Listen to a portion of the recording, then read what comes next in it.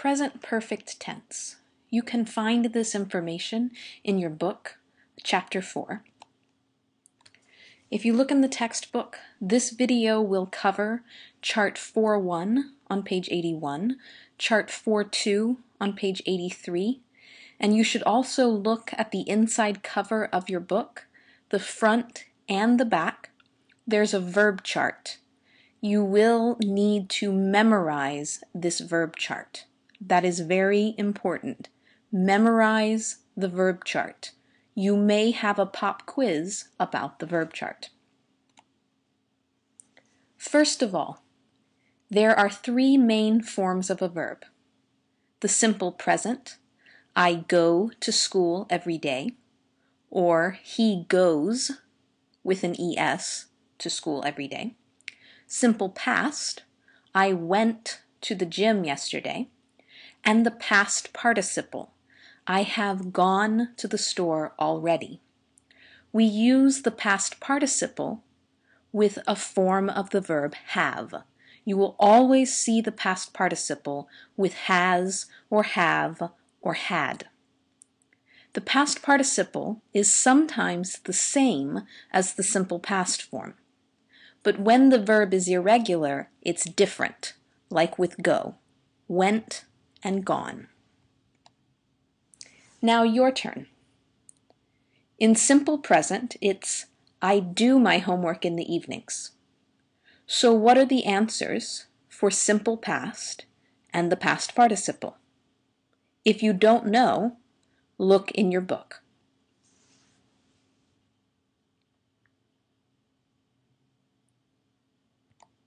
Okay, this should be very easy. The answers are, I did my homework yesterday evening, and I have done my homework already. Now we're going to talk about the present perfect. This is a verb tense that describes past actions. Even though it's called the present perfect, it's about events in the past. Always about events in the past. Now, I introduced the past participle because you will need it to create the present perfect. The present perfect has two possible meanings. One, it could describe an event that started in the past and is still happening now. It hasn't finished yet. The present perfect can also describe an event that happened in the past and it's finished, but we simply don't know when it happened in the past. You need to use has or have plus the past participle. This is why it's the present perfect. It's a present form of the verb have, and then perfect means use the past participle. Some examples. I have seen that movie many times. Have plus the past participle of the verb see, seen. She has known him for 3 months. Has plus the past participle of the verb know. You do the next one. What is the correct answer?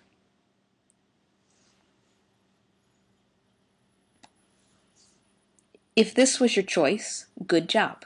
He has been to the restaurant before. Very easy. Now, when you use present perfect for meaning number 1, let's go back. Do you remember meaning number 1? An event that began in the past and continues to the present. That's what we're going to talk about first. In that case, almost always, we use since or for. We use since with a specific date, and we use for with a length of time. Let me show you. Since.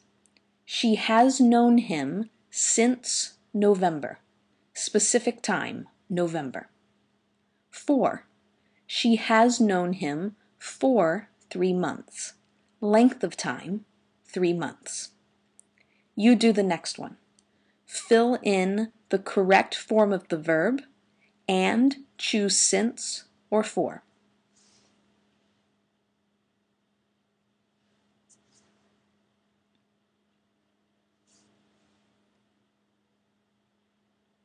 Let's look at the answers. They have lived in Norfolk for 1 year, because it's a length of time. They have lived in Norfolk since January 2012. That's a specific date, so we use since. Now, for practice, please turn to your book and do exercise 5 on page 84 and exercise 7 on page 85.